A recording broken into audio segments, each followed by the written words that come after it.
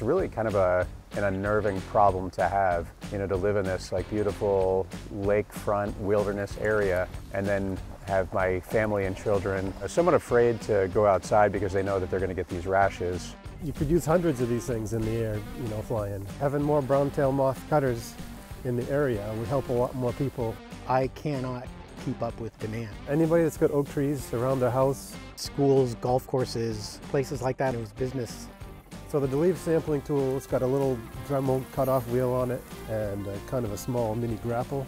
And above that apparatus, there is a camera. So you target the branch that the nest is on, and one push of a button, it clips the nest off. It's not complicated at all, really. When I first found out about the capability of a drone with a leaf sampling tool, I immediately called the closest guy to us and look at the property. The more people that adopt alternative methods, the better off we're going to be.